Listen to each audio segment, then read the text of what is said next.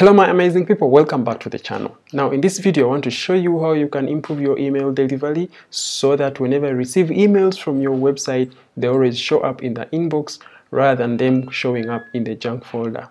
Now without any further ado, let's get started. So you will have to log into your WordPress website, and once you are into your WordPress website, go into the plugins section, and once you are into your plugins area, you're going to look up for a plugin called Post SMTP.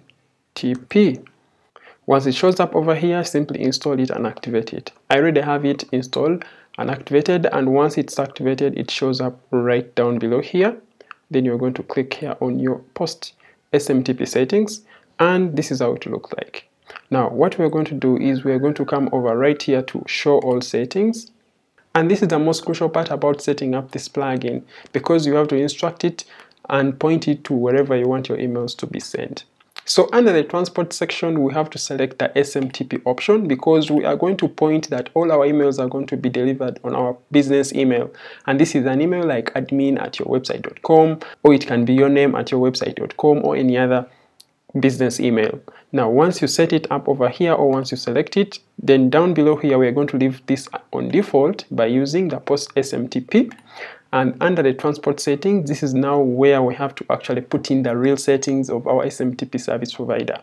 Now for the outgoing Post SMTP server or the host name, these details can, one, be provided by your web host, and two, you can actually log into your web hosting service provider and locate these settings. So right here, I'm logged into my cPanel settings, and specifically for this email that I'm going to be setting up, which is admin@mywebsite.com, down here I'm provided with all the manual settings. Now, if you don't have these, you simply can email your web hosting service provider and they can send you these details. Down below here, I have my username, and down below here, I have my incoming server and the outgoing server. So under the section of the outgoing server, I will select my host server.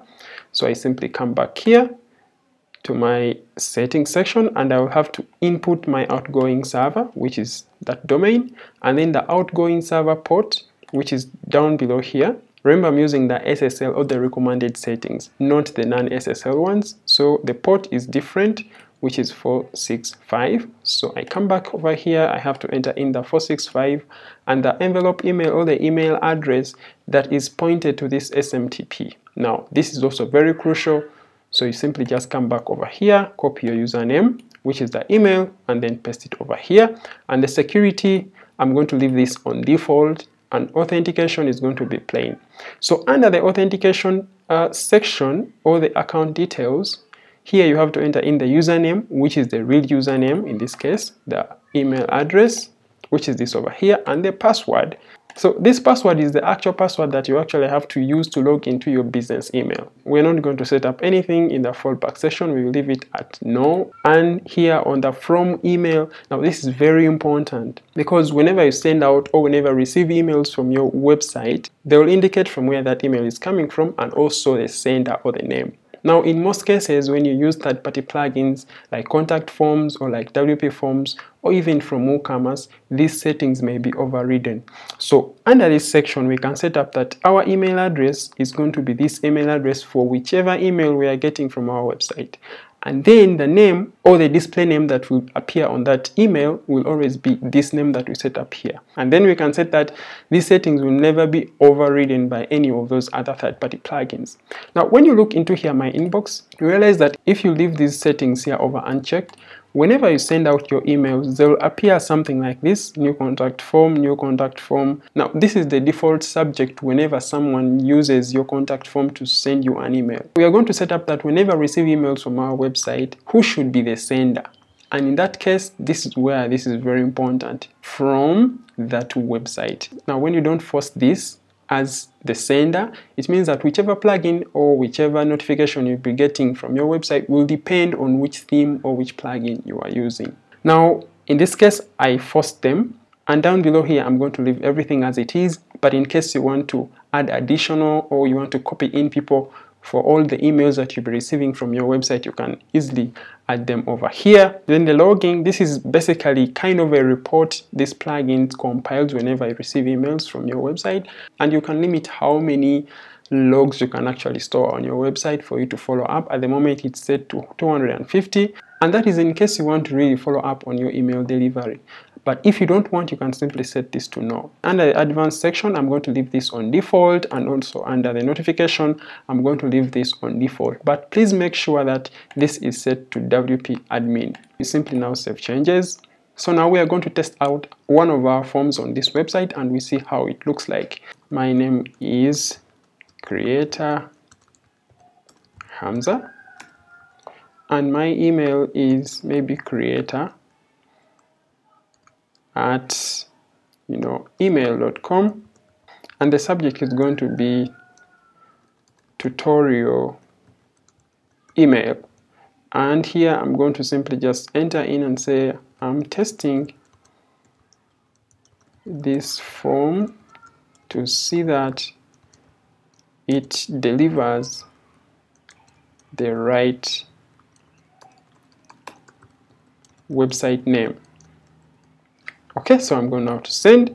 Boom! So now our email is sent. Now let's jump straight into our inbox. The first thing we are testing at the moment is 1. Will our email be delivered in the inbox? 2. Are we going to get the same name as the sender of the website like we had set up in the post SMTP plugin? Now let's check our inbox. I'm simply going to reload. Boom! It looks like the email has come through, and the email subject is tutorial email. I know you remember very well where we wrote that subject. And then the from email is actually the name we set up that should be used whenever we send out emails from our website.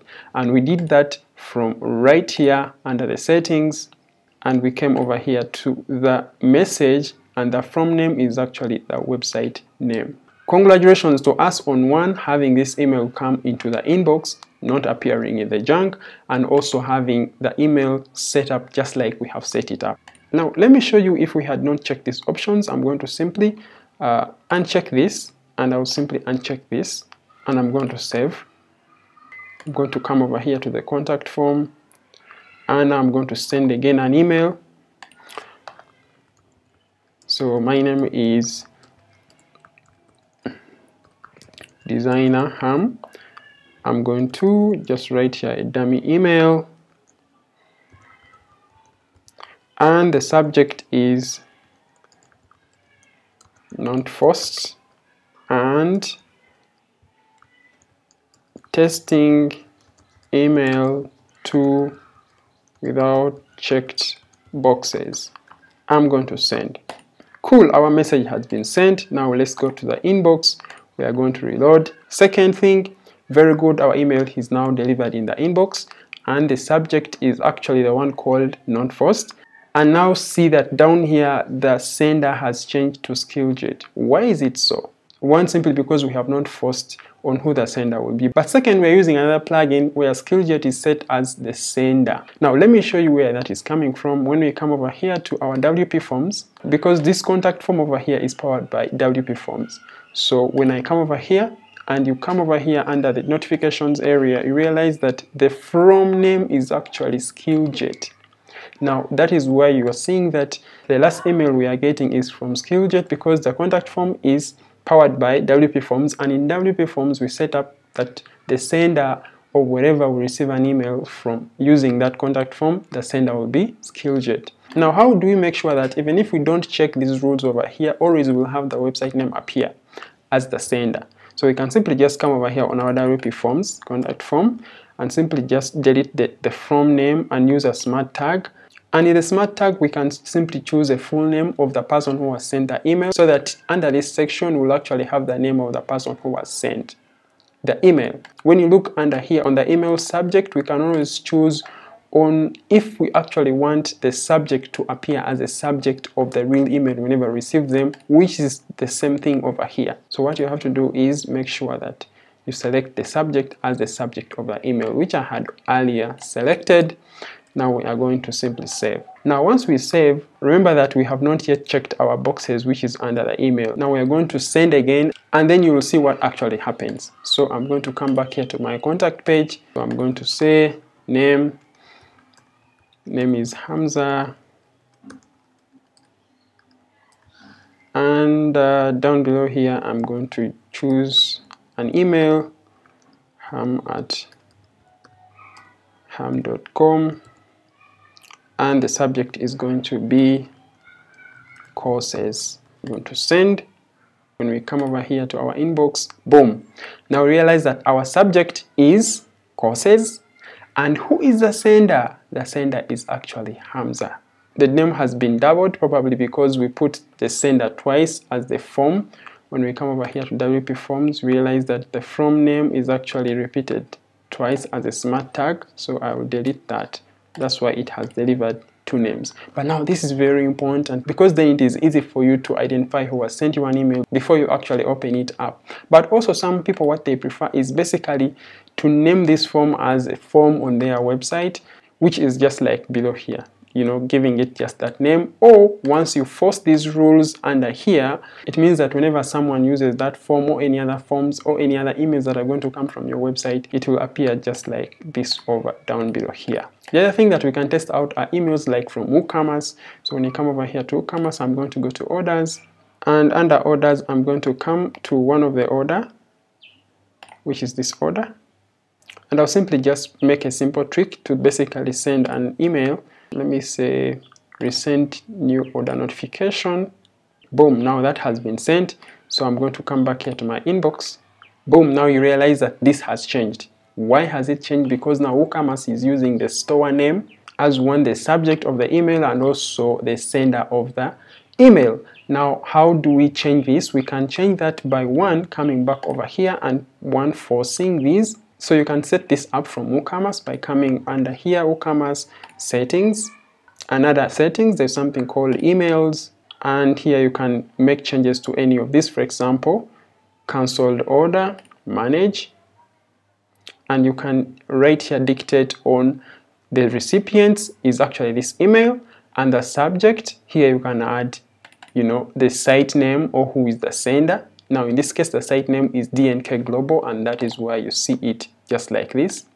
And you can add all the other options and the email heading and all that stuff. So before we close it up, let me show you the email log section, which is just under below here on the post SMTP. Come to email log, and boom, this is where you can see all the delivered emails from where and when. Okay, this is how it looks like. And this looks like a spam mail that has been sent by probably a bot. And there is a tutorial on how I show you on how you can add a reCAPTCHA on your WordPress contact form so that you can limit the number of, you know, spam messages that you are receiving right inside your email inbox. So you'll check it up right here in the card or in the description box below. So in a nutshell, that's how you can improve your email deliveries from your WordPress website using the Post SMTP plugin. Now, in case you have any questions regarding this tutorial, please let me know down in the comment box below. Otherwise, thank you so much for watching and have a good time. Goodbye.